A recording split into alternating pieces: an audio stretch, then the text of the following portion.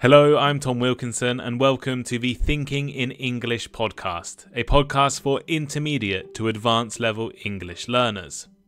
In this episode of Thinking in English, I want to explore the life, work and legacy of Isaac Newton. We'll look at his most important discoveries, some of the controversies and mysteries that surround his life, and ask a big question. Is Newton really the greatest scientific mind of all time? Whether you're interested in history, science, or just want to improve your English while learning something fascinating, I think you will enjoy this episode. You can find a full and free transcript for this episode on Spotify, Apple Podcasts, and on my website. The link's in the description. And if you want to listen with no ads and no commercials, make sure to become a Patreon subscriber. Here is today's vocabulary list. Optics. Optics. The study of light and how it behaves. For example, Newton's work in optics changed our understanding of light and colours. Mathematics. Mathematics. The study of numbers, shapes and their relationships. As in, Newton used mathematics, especially calculus, to explain natural laws more clearly. Calculus. Calculus. A type of math that studies change and motion. For example, Newton, along with Leibniz, helped create calculus, which changed how we understand math. Force. Force. A push or pull that can change an object's movement. As in, Newton's second law says that force is equal to an object's mass times its acceleration. Gravity. Gravity. The force that pulls objects towards each other, like how things fall to the ground. For example, Newton's laws of gravity explain how gravity keeps planets in motion. Alchemy. Alchemy. An old practice that tried to turn metals into gold and find life-changing substances. As in, Newton studied alchemy for many years, though it is now seen as a false science. Universal. Universal. Something that applies everywhere or to everything. As in, Newton's laws of motion and gravity are universal, applying to everything from falling apples to planets.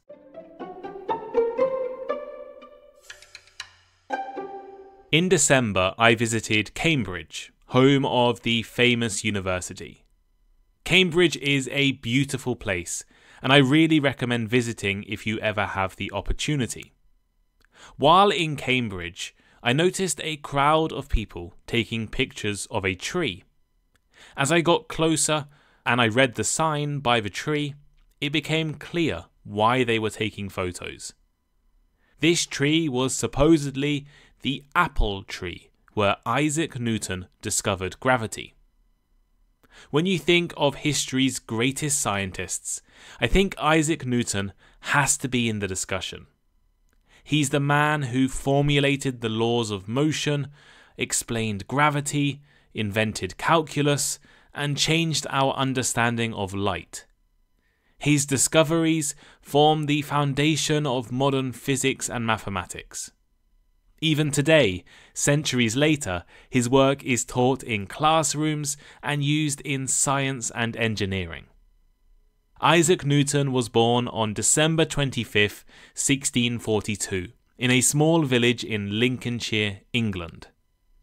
Newton's early life wasn't easy.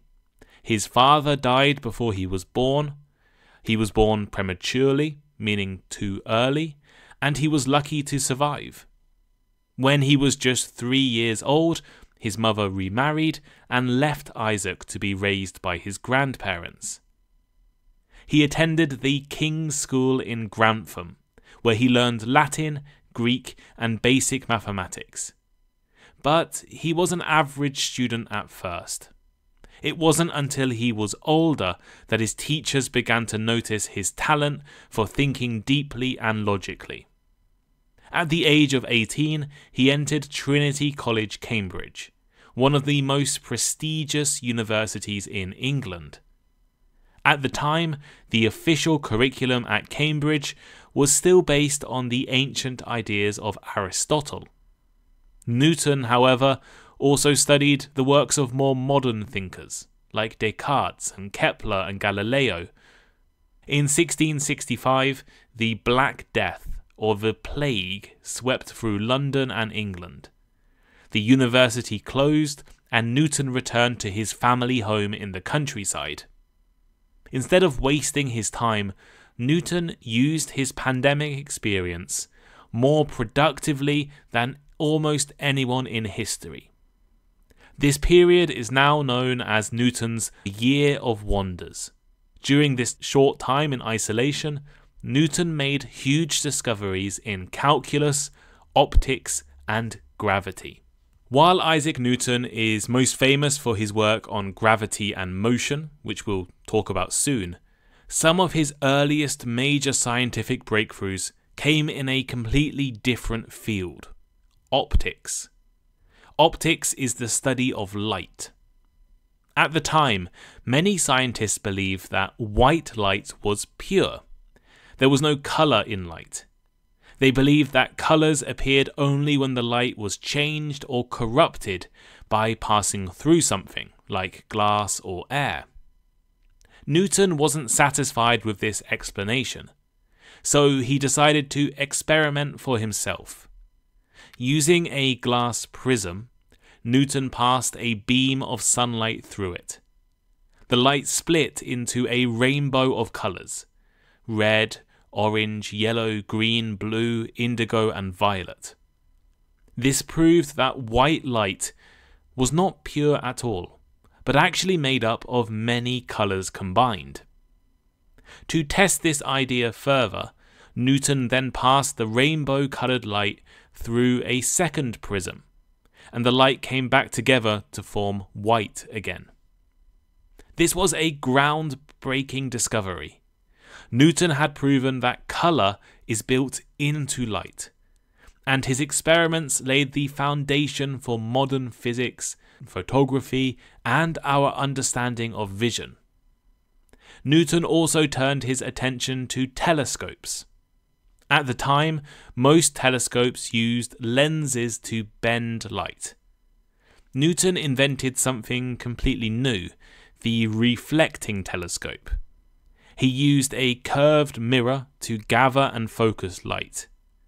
This design is still used in most large telescopes today.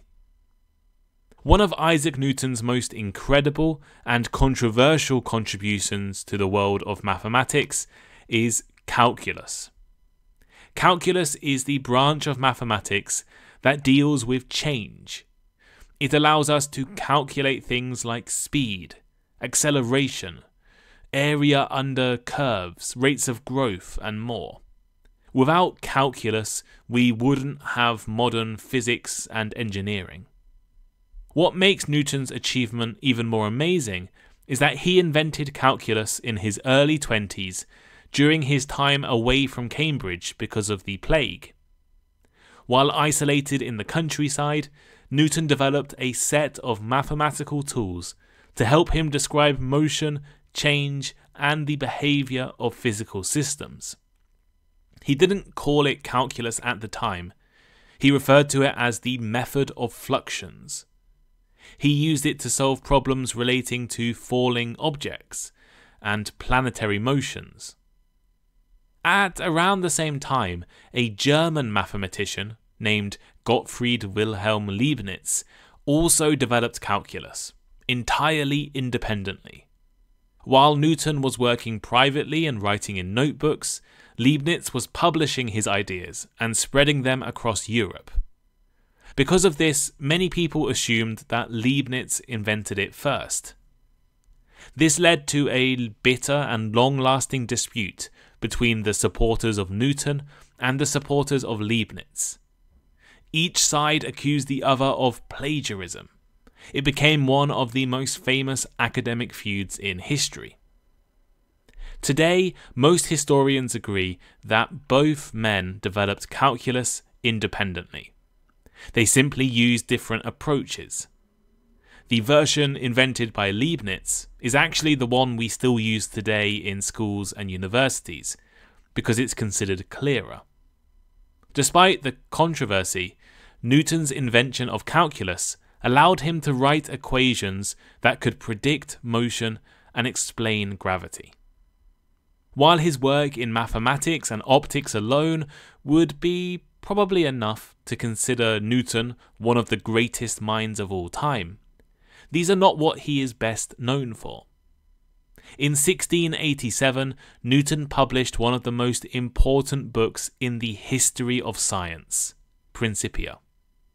In it, he laid out the mathematical laws that govern the motion of objects and described how everything in the universe is held together by a single, invisible force, gravity. Let's start with his 3 laws of motion. These are the principles that many of us learn in school. The first law, the law of inertia. An object will remain at rest or move in a straight line at a constant speed unless acted upon by an external force. In simple terms, things keep doing what they're doing unless something changes that. The second law, force equals mass times acceleration. This equation tells us how much force is needed to move something, and it's the basis for almost all modern physics and engineering. And the third law, action and reaction. For every action, there is an equal and opposite reaction. If you push on something, it pushes back. These 3 laws describe how everything moves and behaves. They gave scientists and engineers a framework to predict and understand the physical world. But Newton didn't stop there. Perhaps his most famous idea is universal gravitation. Before Newton, people knew that things fall and that planets move, but they didn't know why. Newton realized that the same force pulling an apple to the ground is also the force that keeps the moon in orbit around the Earth, and the Earth orbiting the Sun.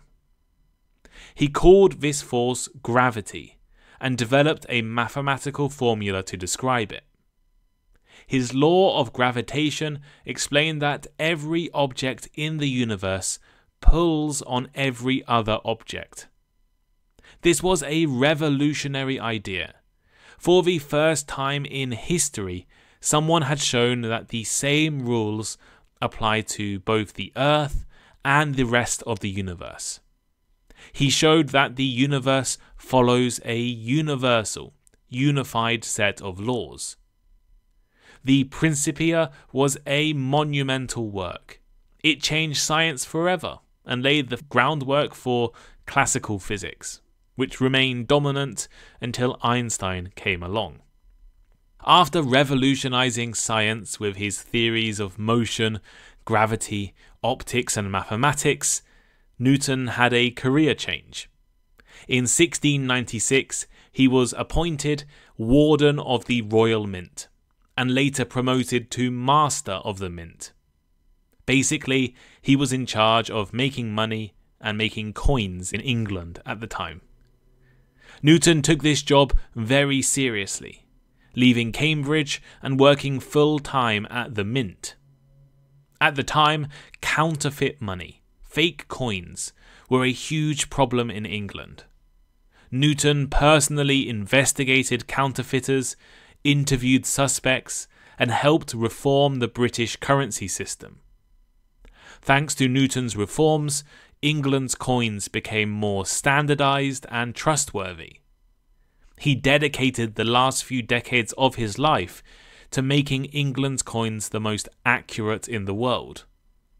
He used new technology to make it harder to clip coins. Clipping is where criminals would cut, tiny amounts of gold and silver off the edges of coins, and then sell the valuable metals.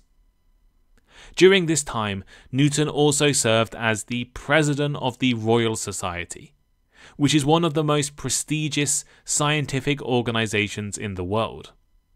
Not all of Newton's interests were so practical or rational.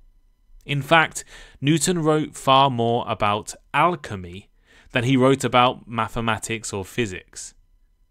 Alchemy is the medieval belief that aimed to transform metals into gold and discover the elixir of life. Today we see alchemy as a pseudoscience, but in Newton's time it was taken seriously by many intellectuals. Newton was also fascinated by biblical prophecy, and he spent years trying to decode hidden messages in the Bible.